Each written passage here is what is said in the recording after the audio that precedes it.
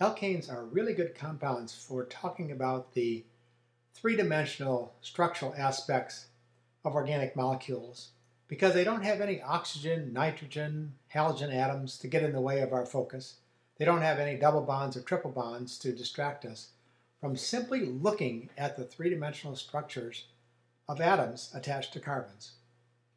In the first lecture, we'll look at acyclic compounds, what we call conformations, the exact spatial orientation of atoms, and look at three ways that we commonly use to represent those three-dimensional relationships in acyclic molecules.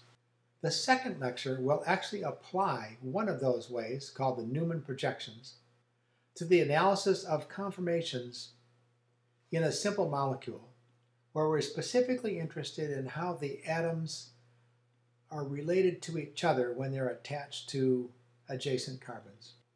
The third lecture will look at cyclic alkanes. They're quite different. Now we have a ring which constrains the way things can rotate, and for small rings, rotation is essentially not possible. For larger rings, rotation can happen, and you'll see the difference between small cyclic alkanes and larger cyclic alkanes. The most important larger cycloalkane is cyclohexane, a ring that has 6 carbon atoms, and we'll study the cyclohexane conformations specifically. And then we'll talk about disubstituted cycloalkanes, including disubstituted cyclohexane. When we have a ring and have 2 substituents attached to that ring, those substituents can be on the same side or on opposite sides. That's a different kind of stereochemistry, and we'll have to talk about that specifically for cyclic compounds.